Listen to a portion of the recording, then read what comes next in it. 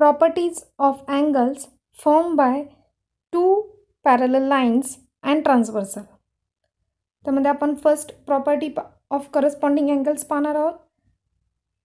Second property of alternate angles. Third property of interior angle.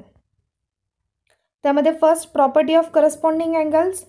Each pair of corresponding angles formed by two parallel lines and their transversal is of congruent angle. In the adjoint figure, line PQ is parallel to line RS, line AB is transversal. Okay, तर आता याच्यामध्ये आपल्याला corresponding angles दिलेले आहेत. Corresponding angles आठवत आहेत सगळ्यांना. Angle AMP corresponding to angle MNR. Okay,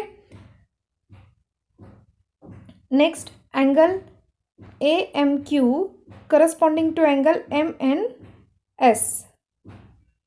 Next angle PMN corresponding to angle RNB. Next angle ची pair angle QMN corresponding to angle SNB. हे corresponding angles एकमेकांना नेहमी काय असणार आहे, कॉन्ग्रंट असणार आहे.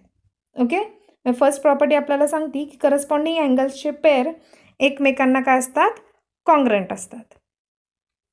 Next property, property of alternate angles. Each pair of alternate angle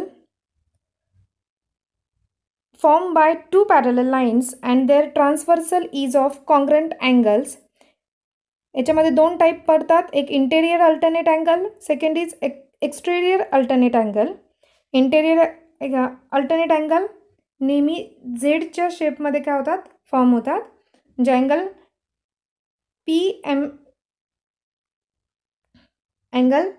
PMN congruent to angle MNS. Next angle QMN congruent to angle MNR. Okay, हे झाले इंटेरियर अल्टरनेट अँगल. त्यानंतर आपल्याला पाहायचं आहे एक्सटेरियर अल्टरनेट अँगल. त्यामध्ये येतात अँगल AMP, एक्सटेरियर म्हणजे बाहेरच्या बाजूला, congruent to angle SNB. Next angle AMQ congruent to angle RNB. हे एक्सटेरियर अल्टरनेट अँगल हे सुद्धा नेहमी काय असतात, कॉन्ग्रंट अँगल असतात. ओके, म्हणजे अल्टरनेट अँगलच्या पेअर हे एकमेकींना नेहमीच काय असतात, कॉन्ग्रंट असतात, म्हणजे इक्वल असतात. नेक्स्ट प्रॉपर्टी पाहिजे आपल्याला, property of interior angles. Interior angles म्हणजे काय, जे अँगल्स दोन पॅरलल लाईन्सच्या इंटेरियर पार्ट्समध्ये फॉर्म होतात. म्हणजे अँगल PMN आणि अँगल MNR. ओके, हे दोन अँगल यांना काय म्हणणार तुम्ही, इंटेरियर अँगल. पण प्रॉपर्टी काय आपल्याला इंटेरियर अँगलची सांगितली. Each pair of interior angles form by two parallel lines and there transversal is of supplementary angles. Supplementary म्हणजे काय, की ज्यांची ॲडिशन किती येते, 180 डिग्री येते. बरोबर, ॲडिशन किती येते, 180 डिग्री येते. त्यांना काय म्हटलं जातं, सप्लिमेंटरी अँगल्स. ओके, मग आपल्याला प्रॉपर्टी काय सांगते की इंटेरियर अँगल्सच्या पेअरची ॲडिशन ही किती येणार आहे, 180 डिग्री. ओके, मग त्यावरून बघा खाली दिले measurement of angle PMN plus measurement of angle MNR is equal to 180 degree. Okay, next interior angle कोणते आहेत, अँगल QMN आणि अँगल MNS. ओके, ह्या दोन अँगलची ॲडिशन किती येते, 180 डिग्री येते. ओके, म्हणजेच जर सपोज आपण बघितलं की QMN आपल्याला जर 70 डिग्री दिला आहे.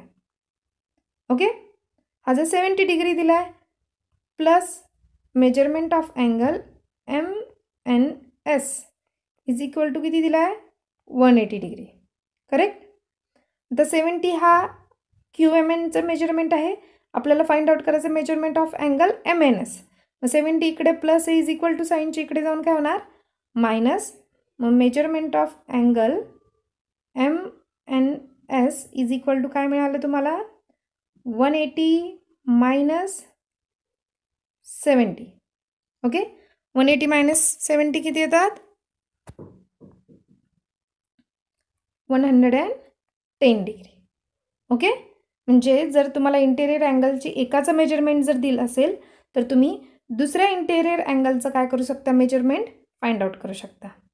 ओके, नेक्स्ट, तर आज आपण पाहिलं properties of angles form by two parallel lines and a transversal when two parallel lines are intersect by a transversal, the angles formed in each pair of, first आपण property बघितली corresponding angles. Corresponding angles R congruent.